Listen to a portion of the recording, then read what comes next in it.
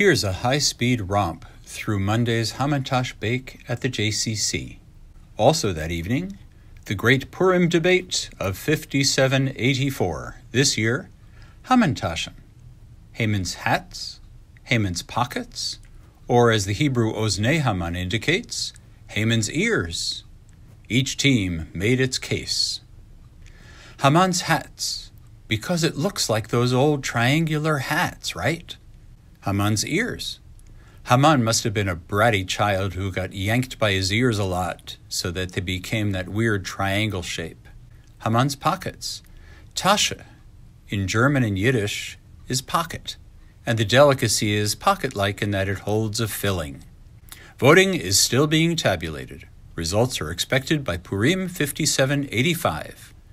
Shabbat Shalom, Purim Sameach!